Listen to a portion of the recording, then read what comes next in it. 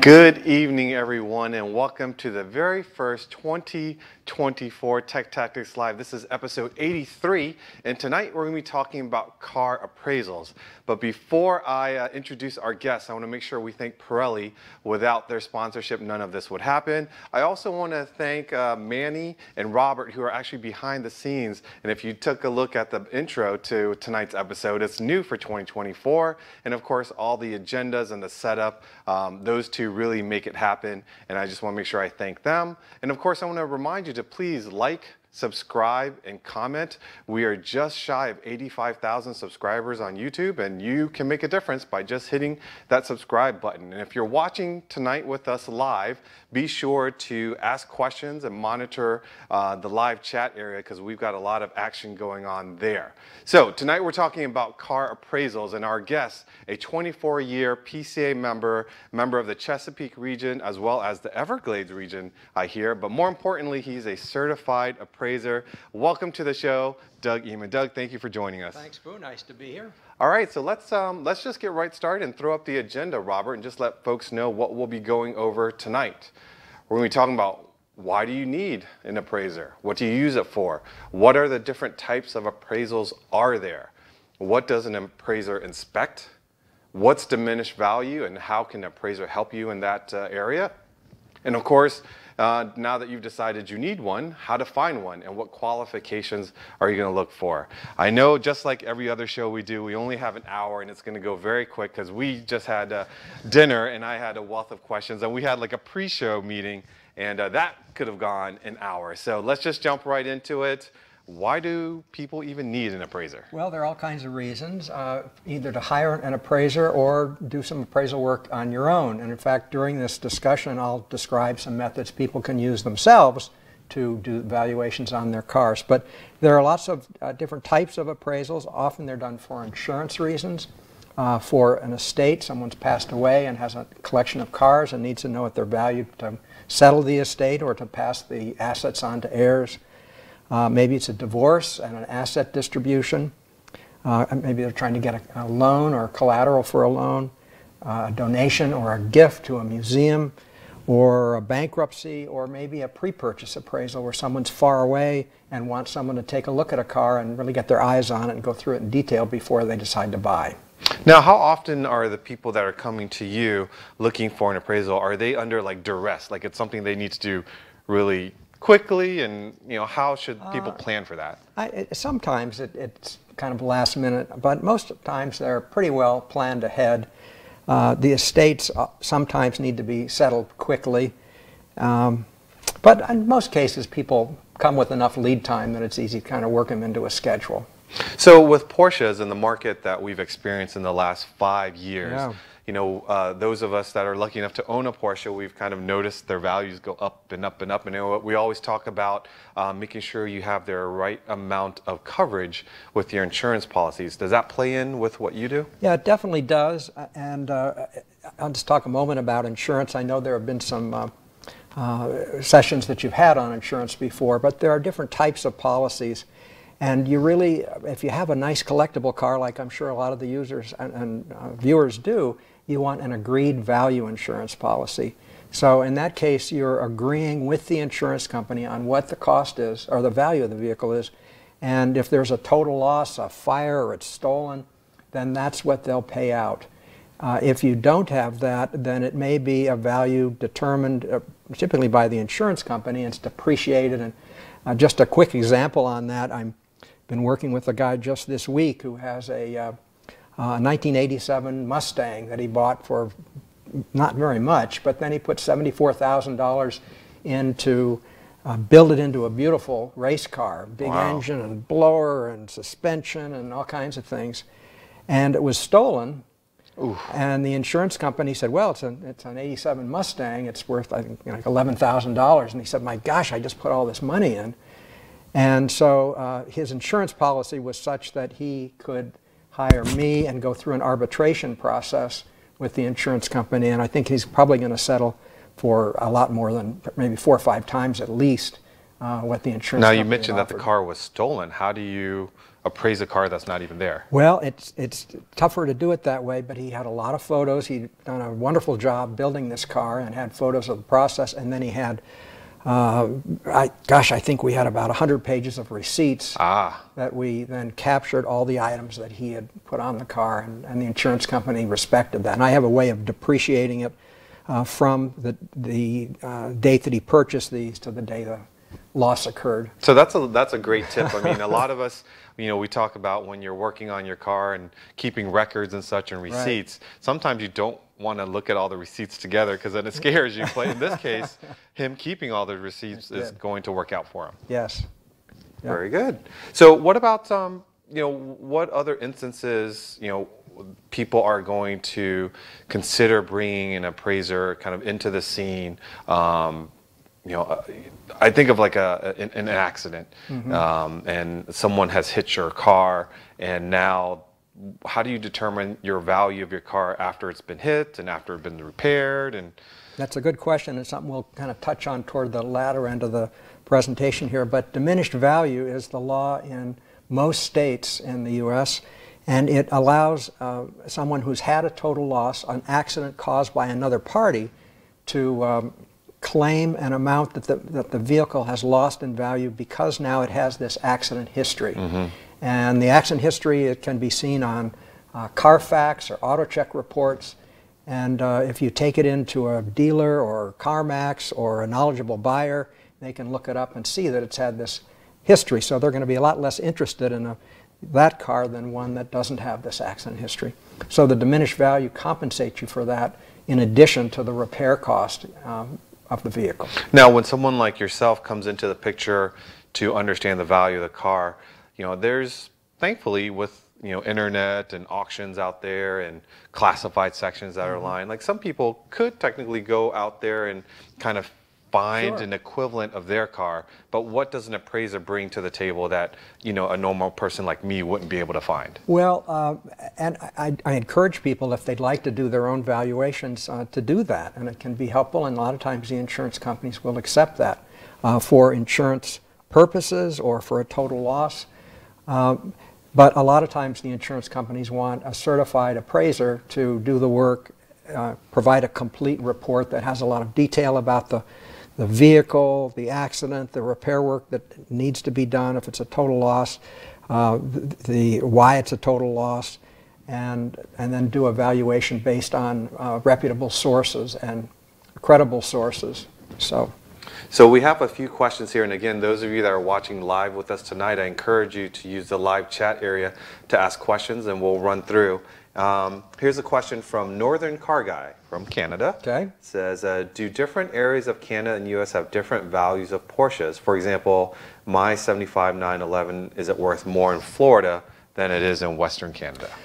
Somewhat, and some of the valuation sources that we'll talk about, you can put a zip code in for the area that the vehicle is either resident in or would be sold in, and there are differences in values. Maybe a little less so because a lot of our Porsches, particularly the really valuable ones, are going to be advertised to a national audience, perhaps, either on, in Panorama or in PC Market or some of the auction sites and so forth. And so it's a little less critical in that regard. But it is always wise to look at some local sources too. Okay. Here's a question from Anil Manguru. I'm curious, is there a difference between the appraisal that's done for guaranteed value on my classic car insurance versus appraisal done before the sale? Well, both of them are to come up with a good fair market value, and so they really shouldn't be different, and the value shouldn't be different. If you're buying or selling, you want to know what the fair market value is, and that's what the insurance company's going to want to know too. Okay. Here's a question from G. Lehman, and this is one of our sponsors, partners. Is the Hagerty valuation site an accurate place to assess value of your vehicle? You know, that's a great question. It is a good site. We'll talk about valuation resources in a minute, and I've got some examples, and Hagerty is one of those, so we'll touch on that. So just back up to your background. I believe this is, I would say, a second career, because you kind of were able to meld your hobby of cars and the Concours world and knowing cars in and out with a business, and you kind of put that two together. Is that the normal sort of path for an appraiser? Or? Yeah, it can be. There are quite a few that I know that have taken that kind of path. For me, it was a kind of a logical one. I really have always enjoyed car clubs and cars and Porsches in particular. And so I was a Concours judge in our region for many, many years, also with some other car clubs. And the car show business is a lot like the appraisal business. You're looking for a lot of the same kinds of things as you assess the car, its condition and value. But I've been involved with cars forever and restored cars, and have a lot of fun with them. So it was a nice business for me. It's a lot of fun. I meet a lot of interesting people and see a lot of fun cars. So what kind of volume, let's say, do you normally do? Like, how many appraisals have you done? And I keep fairly busy, about as busy as I'd like to be. It's a nice business because I can kind of throttle it a little bit up and down. And I do about 120 a year on average over the course of the years that I've been doing it. So, and we've been talking, you know, at dinner when it comes to valuations of cars, and you know, how do you explain to people that you're trying to take the subjectiveness out of it and you're trying to utilize data to come to the conclusion? That's a great question. As an appraiser and a certified appraiser, I need to follow the uniform standards for professional appraisal practice, which applies to people doing appraisals of homes, artwork, and cars. So there are a number of standards that need to be met, and they involve ethics, properly representing the asset being sold or purchased or insured, and in particular, big discussion upon using valuation data on which to base the calculations. So I have a variety of data sources I use and apply to different kinds of vehicles, and therefore provide a good data-based, fact-based valuation. So we've talked about in past Tech Tactics Live, as well as on our podcast, about condition ratings. Yeah. So I think it's probably important for us to reiterate what a number one car is, and what a number two car is, and what you think your car might be, right? Let's bring up slide number 5, because that addresses that pretty nicely, I think. Slide number 5, if you don't mind, Robert. So there's a 6-point scale that this slide shows. Most of the industry sources use this scale. There are some that go on a 1 through 4 scale, but this is pretty standard. And a number 1 car is an excellent vehicle and is just almost showroom perfect, as a, you know, either that or completely restored and just came out of the restoration. I'd say less than 5% of the cars I see are number 1s. And in fact, one of my These are like Concours ready cars.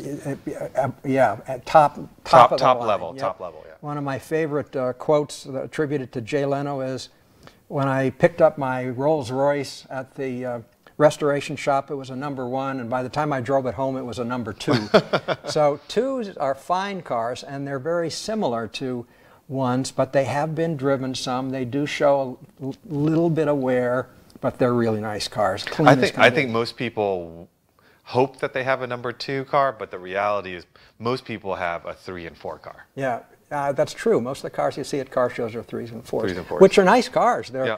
And if you bring that slide up one more time. So these are all my cars. I put them there so I could kind of pick on my own. But The number 1 was a fully restored car, 10-year restoration, every single nut and bolt, plated, repainted, replaced. It actually started as the number 6 car down in the corner, that pile of parts. That was the car originally? Yeah, I bought that on eBay, and then spent all that time putting it together, and it's won a couple national car shows and so forth as a number 1. But I'll tell you, now that I've been driving it, it's become a number 2. The number 2 is also a nut and bolt restoration that I did, but it's quite a bit older. It's showing, you know, a couple little creases on the leather seats and a few things, but it's a really nice car. Number 3 is an '84 911 that it's won some car shows, concours shows. It's a very good car, but it has, again, you can tell that it's an '84 with its original paint, starting to show a little bit. And as you were saying, Boo, this is typical of what you see, you know, a really nice car. And then if we go to number 4, let's see, there we go. That's a good car. It's almost always, well, it's always in drivable condition. But this is an Ampha car, and it's got a couple little rust bubbles in places, and there was a dent where it hit the dock once when I had it in the water.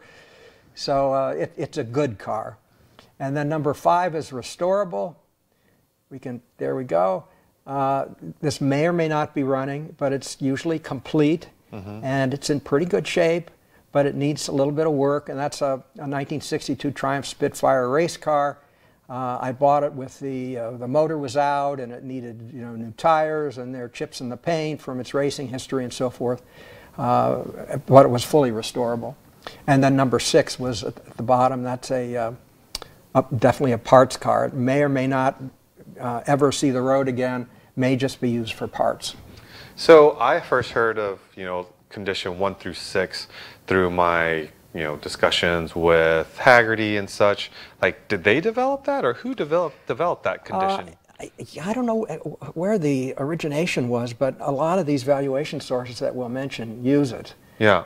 Or you can map this kind of scale onto theirs. Because it's interesting that they chose 1 through 6 and not like 1 through 10 or 1 through 5 or whatever. So, but it's good for people to know. You know, most people think their car is a 2, like I said, but most nice cars are 3s and 4s, and that's okay. I was just flipping through Panorama looking in the want ads, and there are a lot of 2s, like the majority of the cars are 2s. And I'm sure they're nice cars, but you know, they're some of them have a lot of miles on them, and they're probably not really 2s. Yeah. Let's take a couple more questions from our viewers here. We have Jim B.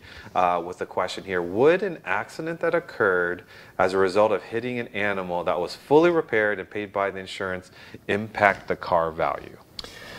Well, from a diminished value standpoint, it's an uninsured motorist. That deer didn't have an insurance policy. How dare it not have insurance? Right. So you can't do anything. You typically can't do anything with diminished value, although I just did a Tesla about 3 weeks ago, and they were able to claim it through their insurance policy. But if the repairs were done really well, particularly using original parts, and the car looks the way it was, then it won't hurt the value too much. But it will but there's probably still a negative. carry this. It'll carry a little bit, right? Yeah, if you look up, particularly on a more modern kind of car, if you look up in Carfax, you're going to see that it had a, you know, minor, moderate, or severe accident, and that's going to make some buyers a little shy. Okay. Well, here's one where someone may have, instead of an incident with an animal that they didn't anticipate, but Alberto Santa Maria asks, how about mods like exhaust, aero body kits? Could that affect the value of the car? It can. In fact, there's a slide that will come up later talking about resto mods and outlaw cars and so forth. And they used to be frowned upon more than they are now. I mean, a lot of people really enjoy those, and the values have been up. But anytime you're changing things that aren't original, or particularly changing things that can't be changed back to be original, you're potentially hurting the long-term volume in particular. Okay.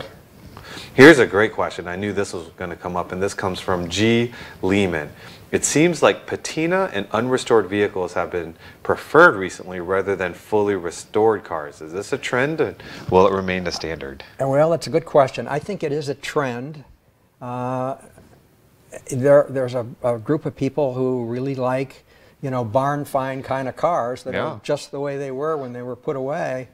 And the originality part, as many people say, you can only have an original car original once. Yeah. And these cars are that way. But a lot of people, want a car that's cleaned up and restored and that they can really drive and enjoy. We've seen some instances on Bring a Trailer where a 356 Speedster that is more patinaed go for well more than a car that's fully restored. That's unbelievable to me. I don't know if it's a trend that's going to continue, but it certainly is a trend now. Yeah. Yeah. Okay. Let's see. So let's talk about, you had some photos of some sort of unique situations of why they called you for the appraisal. Sure, Do you want to hit up some of those photos? Maybe I'll hit the valuation resource part first before we get into those, because I think this might be of interest to people who are particularly interested in looking at values on their own to see what their car may be worth. And you can do a lot of this without hiring an appraiser. So there are lots of valuation resources. This slide shows that. Some standards for more modern kinds of cars and some collectible cars, but not a lot, are NADA, J.D. Powers, probably the largest. It's a very respected valuation source. I do some expert witness work, and in courts of law, NADA is always respected. Kelley Blue Book and Edmunds are also good sources. Folks mentioned Hagerty. Hagerty is one of a number of insurance companies that we use. They have a very large and extensive database that is collected from input from their insured customers. Sometimes as people buy or sell cars, they'll give them the price that they paid, and they get from other sources as well. But it's pretty good database. I think they're a little high sometimes because people often insure their cars for a little more than they should. So they tend to be just a little on the high side. Collection car auction results are another good way to come up with some values. You can either look at these individually, a lot of them are on TV and so forth, but there are some sites that aggregate auction results across the country and around the world. There's one called Hammer Price that I find to be useful, and you can look up specific types of cars and it'll show what they went by auction. eBay, for a lot of cars, it's surprising how many cars are bought and sold on eBay. And you can search on eBay for completed listings so you can see what they sold for, not just cars that are for sale now. I'll talk about Bring a Trailer in a minute. Another good source, very popular website that has done extremely well before the pandemic and during and since. There are some magazines that have valuations. Sports Car Market is one that has a lot of good foreign car results, auction results, descriptions of the cars. Hemmings Motor News is an interesting one. Maybe people are familiar with this. The phone book. That's right. This is the original. They're also online and searchable, and there are actually more listings in that. Yeah. And you can look up some completed listings on the Hemmings site. And the Panorama is good. I mentioned that earlier. There are lots of classifieds in the back, and the PCA Mart is an excellent resource too. So yeah, especially when you can go and use a search tool on the PCA Mart and find your exact model. If you're looking for Panamera values or Cayenne values, just put in the keyword and all the ones that are in the database pop up, and you can kind of try to find one that kind of matches to your car, and then that's and the evaluation issues that you have are quite good by type. So okay. Other sources are, I've got my own database, or specialty sites, and some of the other club publications are good. So let's look at some examples quickly. Can we go on to the next slide, slide 7? Let's see. This is going to bring up NADA, J.D. Powers. Here's the value of a 1984 911. They have low retail, average retail, and high retail values, which kind of equate to about a high is probably like a 2 or 3 plus, average is like a 3-4 car, and low is like a 4 car.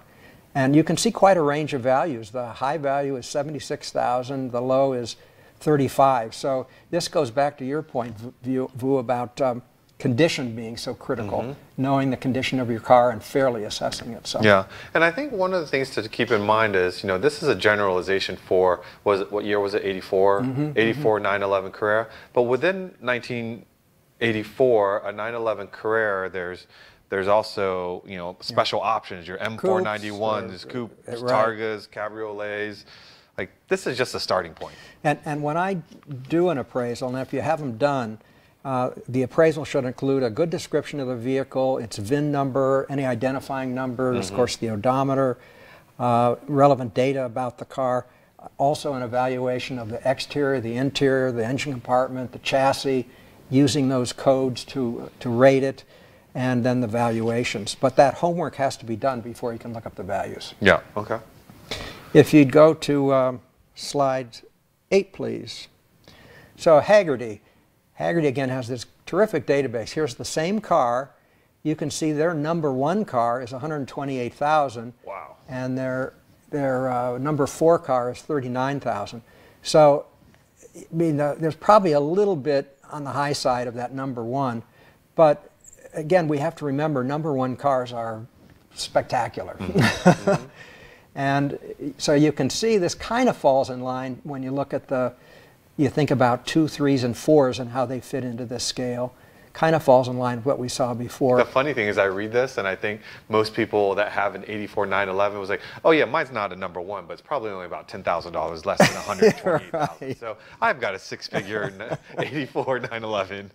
That's not the case. Well, not always. Now, if you also look at that slide one more time, the nice thing about Hagerty too is they have historical data, so you can see trends, and you can see how the value, you know, ran up there during the pandemic in 2022, and how it's dropped off just a little bit as the economy has soured some in the past few months. Yeah, it leveled off, and even you see the second row, it's dropped a little bit, but it's still higher than before the pandemic. Yep, so it's still positive. Indeed. Yep. And Porsches did well during that period. Absolutely. So those. Oh, let's go to one more. The next slide is 9, and that's Bring a Trailer. And this is an interesting site. I don't know if everybody's familiar with Bring a Trailer, but they have become very popular as a place to advertise your car and to buy.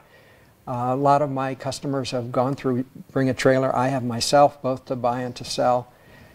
You can search by type of car. So here's the same model period of 911, and it brought up this nice chart. The black dots in the chart are sold cars, so that's the price it's sold for, including their fees. And you can put your cursor on one of those dots and it will come up with a description of that car. So you can see there's one that went for 250,000. You could bring that up and see that it's, you know, some spectacular, you know, 10-mile turbo. And so the key is to kind of go through those and find cars that match your year, model, and condition. But it's nice, and you can see a little bit of trending there too over time. And the individual, if you really click on them, you'll see nice descriptions of each one. The key here is, though, you have to be careful not to cherry pick the comps, to pick, you know, the best ones and say, gee, that $250,000 car is exactly like mine. It may or may not be. Right, so. Right. But it should be truly a comp, and not a wish. That's right. That's right. So there are other valuation sources too. We mentioned a lot of them, but it really depends on the car you have to pick the right combination of these sources to look up data on your car. All right. So you were talking about some examples, and I have a number of photos that kind of show when it's good to have an appraisal on some of these kinds of vehicles and the types of appraisals. Let's do it. Yeah, so we bring up slide 11. This is the very first one I did, a Model T. It was lots of fun. The guy said, do you want to drive it? Which I typically don't do unless it's a pre-purchase. And I said, sure. So that was a lot of fun. But this was for an insurance purpose, and he had, you know, no idea what it was worth and how to insure it. So. How does someone get into a car like that and not know how much it's worth? Was it gifted to him or something? Yeah, it had been in the family a long time. Okay, I figured as much. We go to the next one. So I see a lot of Porsches, a lot of beautiful cars. This was also for insurance purposes. And again, it's important to identify, you know, the features, models, options, just like you were talking about too. And this car, you know, an 87 930, you know, a decade ago, you probably could have gotten into that car maybe in the 40s, 50s. Yeah. But now it's well over 100. Yep. Easily. Yep. Right. would have been a good investment. But it's literally the same car parked in the same spot. That's right. Like the car hasn't changed at all. That's what to tell your spouse. I bought this car. I was and it so was smart. $40,000. Now it's $100,000. So. I was so smart. Ooh, this is interesting. Yeah, this was an estate. A gentleman had passed away. He'd had this in a garage for years and years and years. It had some, I think, garage damage. That lower. Is it where the dust is disturbed? Yes. Is that like someone backed into it? A big dent, yeah. Oh. But it was otherwise a nice car. It had been sitting a long time. The tires were flat, and hoses and wires and things, and fuel lines need to be. Please don't tell me changed. that car was local, like in Maryland or something. Yeah, it was. It was. Mm-hmm. Oh. Yep. So this was for an estate. They needed to settle the estate. There were a number of kids in the estate, and it was going to go to one, but the other kids wanted to make sure that, were they getting a real expensive car or not, and make sure the distribution of the assets was fair. I see. But it stayed in the family? They're considering selling it. That was the last I heard. This has been a few years. Okay, a few years. I'm safe. 928, another big estate. A gentleman in his early 60s suddenly passed away. He had about, I think it was 35 cars. Wow. This was one. The family had thought that it was a prototype 928 because it had a lot of special features. It's got some very unique bodywork that I've never seen Yeah, before. but it turned out it was a highly modified car by a company in Germany. But did that hurt the value, or? Well, they thought it was a one-of-a-kind or a small number of prototypes, and it wasn't that. The owner probably told them that when they bought it, or told the family this is a very unique car, which it is a unique car, but it's not necessarily a factory prototype. It was a beautiful car, and I saw some of the literature the guy had kept in a file, and he unfortunately did think it was one of these prototypes that was sold that way. TR6, right? Nice little TR6, yep. We go to the next. Here's a Corvette Resto Mod, or we might call it an Outlaw. It was a very nice car. Had a new LS motor in it, new suspension, brakes, stereo, all kinds of things. And a lot of Corvette people want these cars to be kept exactly the way they were. And there's a big movement in the hobby for authenticity. So this goes against that. But in recent years, these Resto Mods, a lot of people want all the modern features, both performance and safety. Yeah, and we've definitely in our local shows, and in Porsche's included, you start seeing long hoods and stuff with sort of modern drivetrains and everything in it. Yes. So that people can be more comfortable, or even just keep up with modern day traffic. Yep. They've equipped with bigger motors in a 356, disc brakes all around and stuff like that. So, exactly. So in this case, did the Resto Mod Outlaw part of it hurt the value of the car, or did it add? Or did it was probably worth more than a stock car would have been. I did this a few years ago, but he had put an enormous amount of money in to create this Resto Mod, and I don't think he could get his money back out of it. Yeah. But it was a valuable car, and prized by a lot of people, I think. Very good. Go to the next one. So if you make a donation to a museum, and this is Whitney Houston's '86 Rolls-Royce Silver Spur, and it went to the Antique Automobile Club of America Museum in Hershey, PA, and so the donor was able to claim the value of the appraisal as donation. Wow. It was kind of fun to see. So that car looks like it's a limo even. It's not a standard. It was, yep. It was a very limo. unique car. Yep. Huh. And she'd had it for many years and drove it a long time. Wow. So the next one, actually also from the museum, and the reason I put this in is this car wasn't worth a lot, and the woman who owned it, after driving it 170,000 miles, had it fully restored. It was beautiful. It was a #1 car, and it was in the museum, and it was surrounded by, I think there was a Lamborghini on the left and something else all around it. And but everybody wanted to see this because this is the car that they grew up with. That is so funny that you said in the same sentence, condition 1 car and Ford Escort. That was. I never thought I would hear that sentence. Yeah, it was. But yeah, it was just so many people can relate to that car, right? Like someone in the neighborhood had one, or you went to, someone took you to high school, My mom took me to school someone in this. yeah, exactly. Yep. I love those kind of cars, to be honest with you. Yeah. So the next slide just shows lots of fun cars and in all different kinds of conditions, motorcycles. There's a show bike down on the bottom that was beautiful. I think it had maybe Pantera. 1 mile. Pantera. Panteras are interesting because they had so many problems when they first came out that they were pretty heavily modified and have been through the years. But the owner group likes them modified. Yeah, like I know And there's probably a authenticity is much person less listening right critical. now by the name of Paul Gentili that has a Pantera, and if his car wasn't modified, it probably wouldn't be running. Yeah, that's true. That's true. A little dig at Paul. You're welcome, Paul. Next. Oh, boy. So another reason to do these is a pre-accident appraisal. What was it worth just before it was hit? Oof. This was a total loss. Sometimes the pre-accident appraisals can help people determine a value such that it doesn't get totaled, or they want to make sure that if it is totaled, it's a fair price. In this case, this guy bought this car back. It was a total loss. He bought it back, and I believe it's been restored. So But a car like that, like you think modern cars of when they're a total loss and they have a salvage title. So in this case, a car like that, it's been totaled, he buys it back. Does that car also have a salvage title? yeah, Then? when he buys it, it'll have a salvage title, and then he can have it restored and inspected again for safety, and it could get a new title. But it'll always have that. It'll have that bad mark forever. Yep. Yeah. Huh. Let's see, the next one. Another total loss. I've had a number of customers that had fires. In this case, one car. Another guy, he had a beautiful garage with like 6 cars in it, and it caught on fire, and they were all lost. Oh, no. So this is another good reason why you want to have an agreed value policy, so there's no question what you're going to be paid if it is a total loss. Mm. A modern car, a pre-accident appraisal, the same kind of thing. A little less critical to have agreed value because the value probably is following along its depreciated number that the insurance company And the supply made. of that car is plentiful, right? Yep. Here's another pre-accident appraisal. This was a Baker electric car that had been rebodied onto a Model T.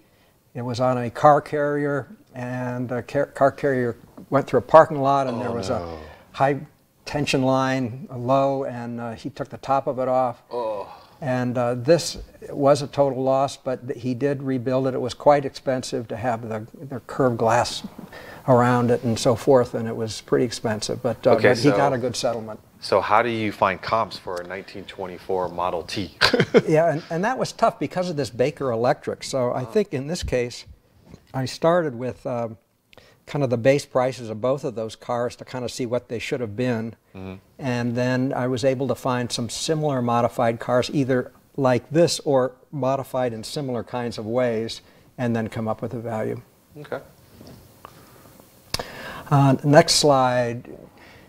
So fraud, this comes up every once in a while. Here's a guy with this 1966 Ford Thunderbird, and he and his wife had this car nicely restored, but it had all kinds of problems. So he'd be driving along, and the top would start to come down, and the panel would come back, and so forth while he's on the road. Or in the upper right photo, there's the steering wheel, and there's a lever on these cars that allows the steering wheel to turn 90 degrees or so the driver can easily get in. Mm-hmm. And it's supposed to lock while it's driving. Well, it would just... It would move while they were driving. It would move. And so he went after the shop that had charged him to have all this work done, and was able to recover a big part of the money based on it. This actually went to trial and so forth. That's a scenario that I would have never thought. If you had someone restore your car, mm-hmm. they didn't do it correctly, and now you need an appraiser to come in to value what they did wrong. Yeah, I mean, in this case, I remember the judge saying, "Now, how's that steering wheel supposed to work?" And I would describe it to him. And So you were the subject matter expert in that yeah. trial. Wow. Not my favorite thing to do, but here's another fraud case. This nice Dodge Challenger had been restored, but it had lots of problems. Body panels were on right, overspray, scratches in the paint, some wrong parts put on, and it was, again, I think he'd spent like $38,000 to have it restored, and he was, again, able to recover a lot of that. Let's see. Oh, the next one, here's a Lamborghini Diablo. So was called by an attorney. His client had purchased the car in the upper left photo, and it's actually photo taken in an impound lot, because right after he tried to title it in the state of Maryland, the police saw the VIN number come up, and they identified the VIN number as going to this car on the right side with the red body. Ooh. That had been in a bad fire. And when they brought me in to determine what was original on this car and what VINs should they have gone with, and I was able to identify a lot of the parts that did have some good identification marks. Actually, we figured out that the VIN was from the burned car, and the parts were from 2 other cars that had been stolen. Oh, so wow. yeah, it was a sad case for this buyer, because he spent, I think, $103,000 on this thing. Wow. So he bought from somebody who put together that car. Exactly. Ooh. Yep. So what happens to that car? Well, the attorneys kind of fought it out. I think the guy ultimately got it, and I think they went back. They determined who had sold it to him and who had done this work. It was somebody in Chicago, and they went after them ultimately. Yeah. Okay. Here's a non-original Corvette. It was represented as an all-original accident-free car, and by looking at it and looking underneath, you could tell a lot of the body panels were not original. They hadn't been attached the way the factory would have done it. I think it was a small block, and it's got a big block hood on it, and some of the parts weren't accurate and so forth. So were you brought in to help figure out the difference in value and try to get that money back for the buyer? Or just help the buyer determine if they should pay what was being asked or not, and really what was it that was being advertised, was it accurate or not? I was going to go on to diminished value and some examples of diminished value. Can we answer a couple of questions from our viewers? Yeah, I was just going to say, before we get into the diminished value, we've got a number of great questions here, and I'll start with the question. We always encourage our members to drive and enjoy their cars. Indeed. But Lance Johnson is wondering, what's the value impact from taking your cars on multiple HPDEs? In his case, he has a 2016 GT4 with about 10 events a year for the past 3 years. Well, I agree with what you just said, Boo. We want these are vehicles to be driven and enjoyed, and most of the fun comes from that.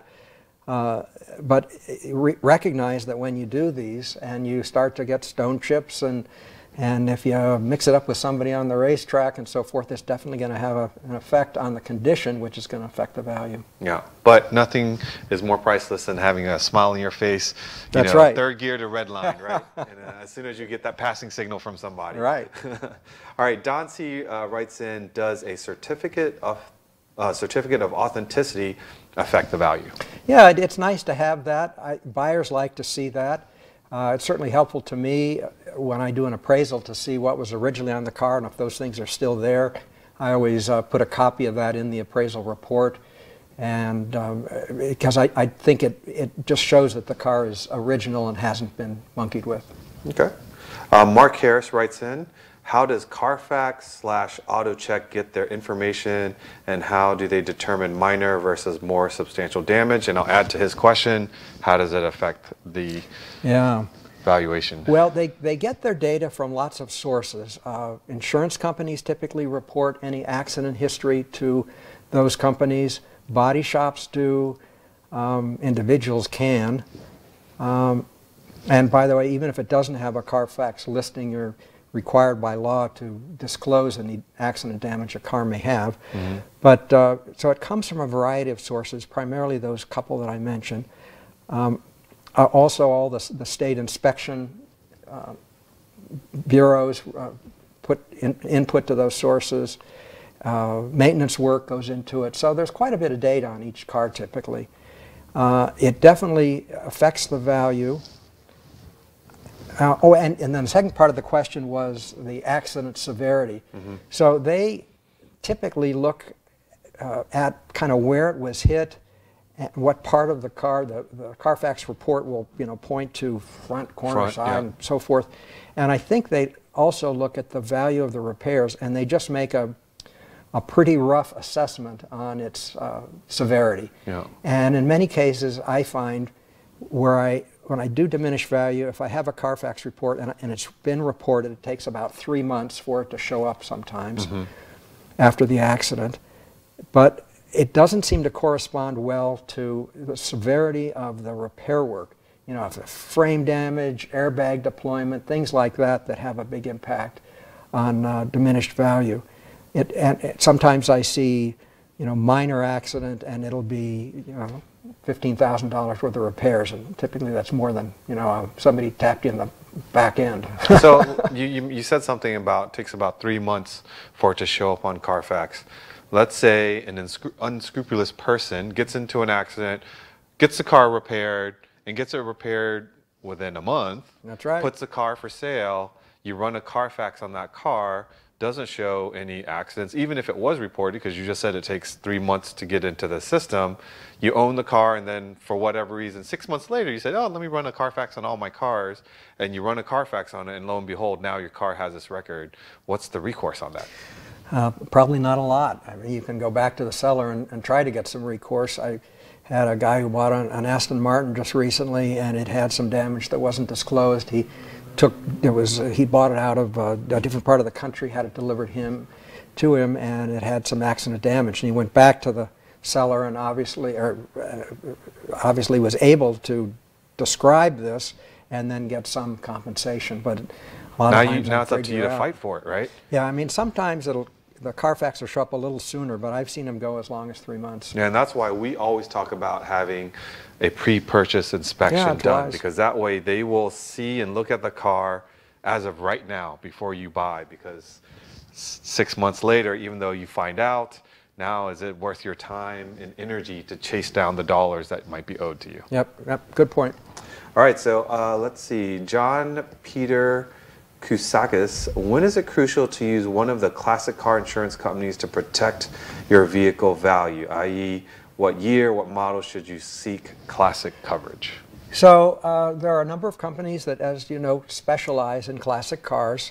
Haggerty, Heacock, Chubb, there are a bunch of them. Mm-hmm. And all of the ones I just mentioned, and most of the ones that really specialize in collectible cars, will allow you to get this agreed value policy, which, again, I think is really critical. And they offer good rates. I just bought a trailer to take a little race car around on, and my daily driver insurance company wanted $352 a year to insure this against loss, and I went to Haggerty and it was $87. So, they tend to understand what we are as car collectors and enthusiasts, and they have some limitations. Mm-hmm. You can maybe only drive at 2,500 miles a year or less, and you can't use it as a daily driver, and you're not going to be taking it to pick up groceries and so forth. But they understand that we're taking good care of these cars, and they offer good rates for that. Yeah, and I think you just answered DG's question.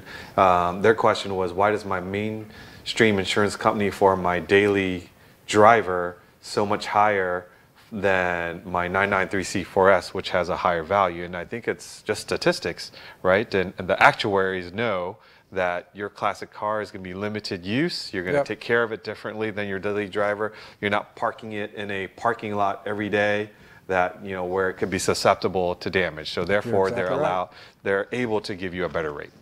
Yep. All right.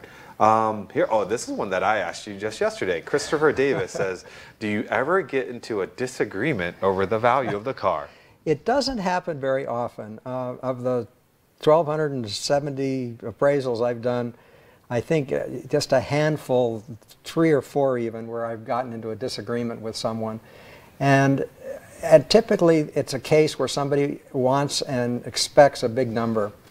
And they may be looking at where they think the car is going to go in value, which may or may not happen. The economy may sour and the value will come down, or it may continue to climb.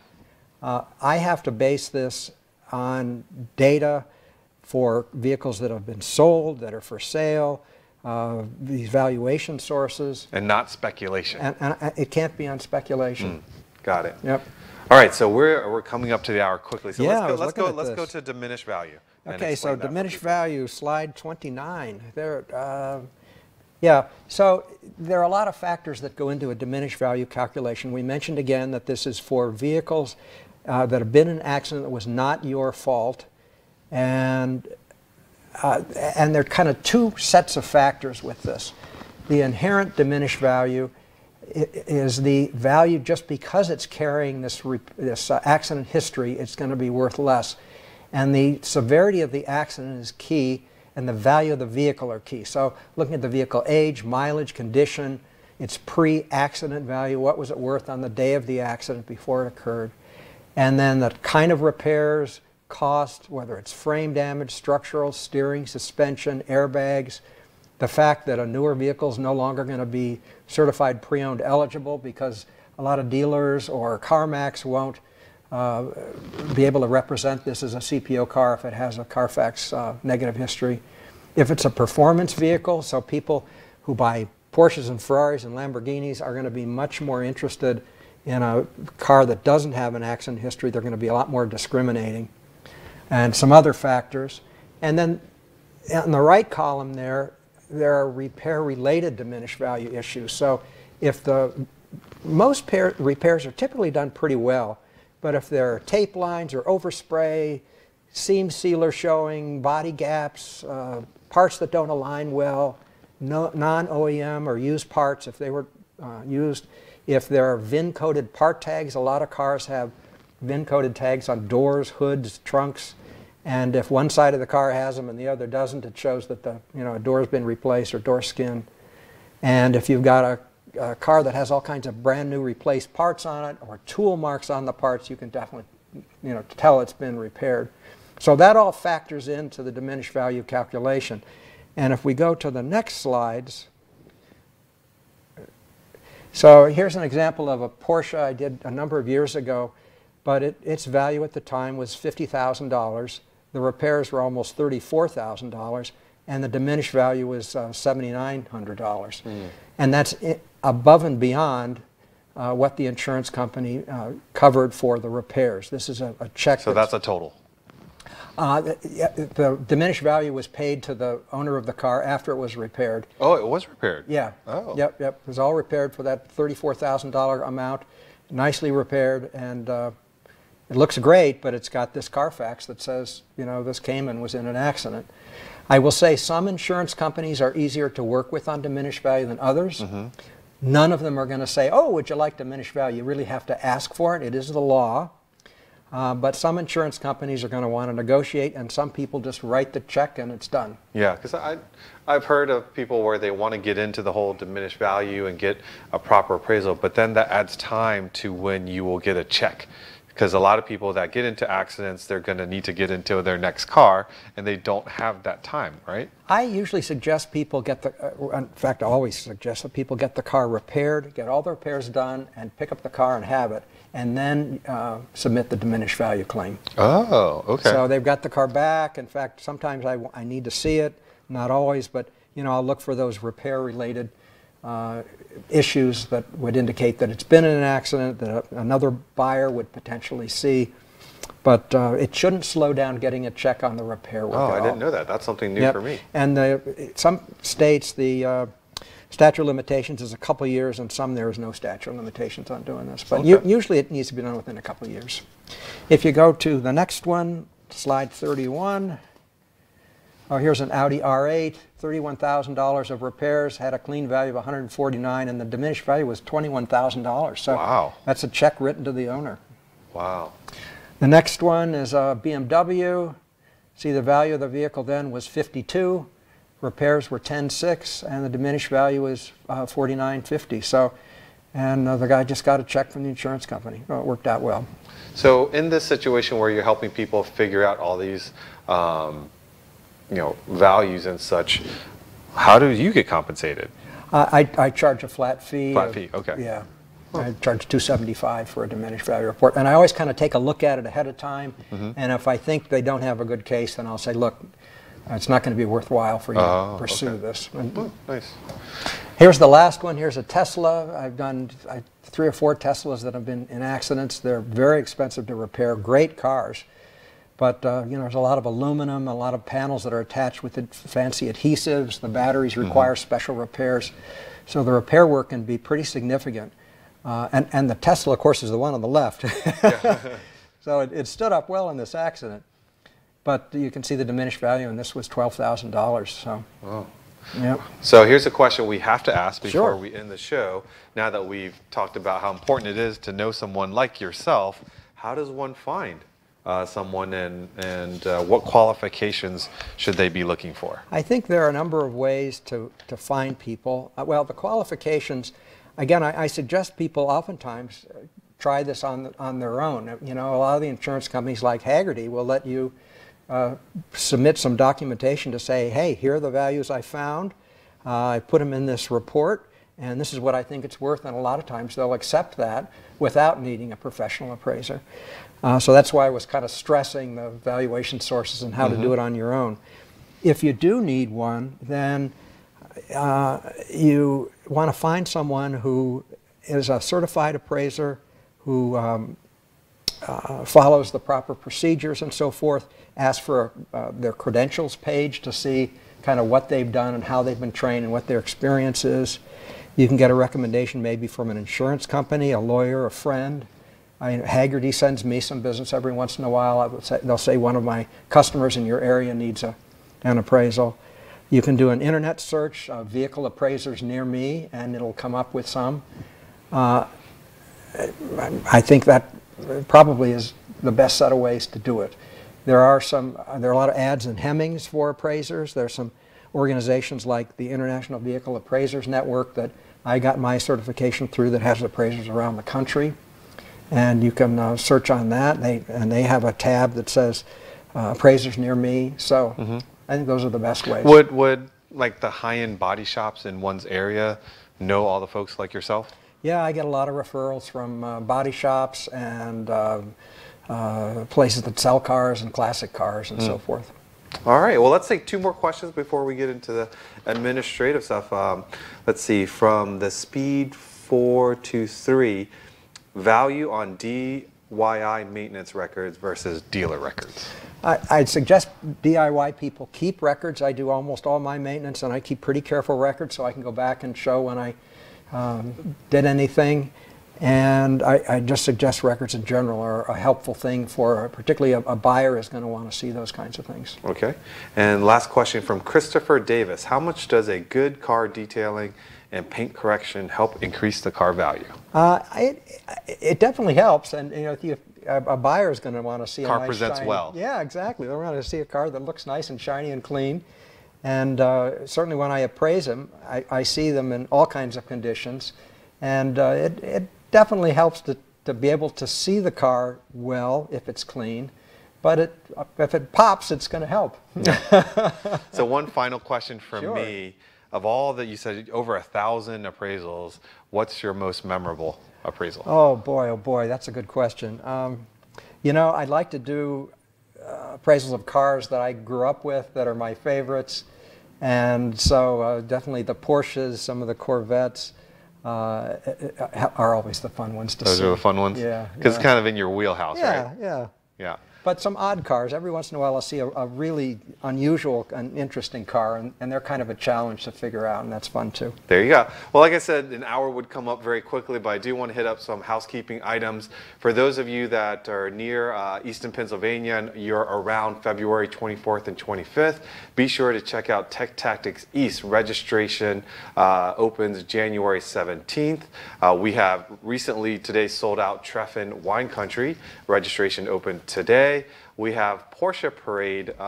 Actually, before Porsche Parade, let's go to Works Reunion Amelia Island, March 1st. A registration is open. I believe Judge cars are sold out. We have plenty of space in the corral, so make sure you sign up there. We have Porsche Parade June 9th through 15th. Registration for round one opens January 31st.